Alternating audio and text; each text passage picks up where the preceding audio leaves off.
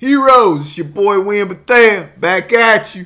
You know where we at, think about comics. Alright, it's another street report from the multiverse. Hey, I had to get you back into the gala. X-Men 21. Yo, this one got everything in it. This was phenomenal. And I'm telling you right now, following along this gala, every part of it has been a hitter.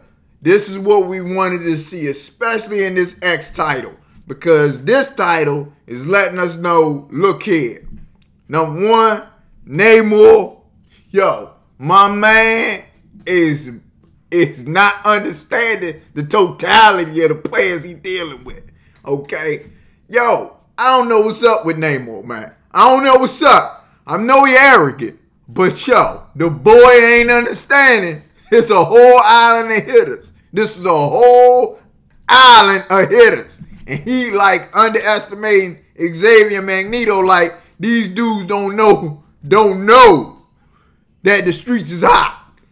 But it's okay, because I'm telling you, Namor gonna find out, because he bring it up in this, how much of the earth he controlled through the water. Okay, player, you fitting to find out how effective these X-Men gonna be. And I'm telling you, this title let you know Xavier and Magneto have come up with a plan, and at the end of this gala, the world gonna know that they are dealing with stuff out in space. Okay? Yo, this issue bring up every key point you need to know about this series. It brings it up. The new X-Men, the new team, which I'm so happy. You know, my boy Cinch in it. I'm very happy about that. Polaris in it, which is amazing. We got little Wolverine in it. You know, she doing her thing. You know, we need that. We need that. You know what I'm saying? And, yo, this is going to be interesting because you got Rogue there too. And Rogue and my boy Gambit going to stay with Excalibur.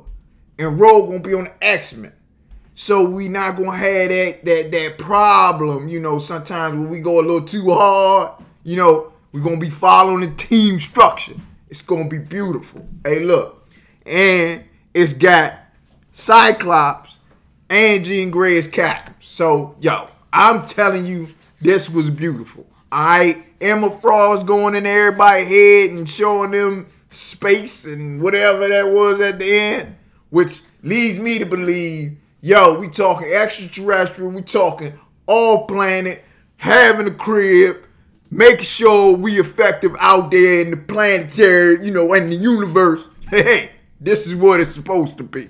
And I tell you what, look, Namor, you want it, you can find it here. I'm trying to tell you, this is what the title's supposed to be about.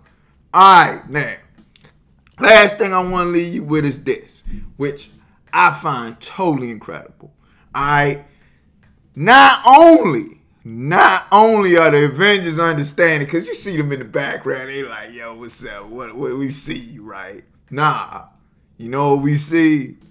We see these dudes understanding that, look, not only are policies getting made, and not only do they know that these countries are vying for them.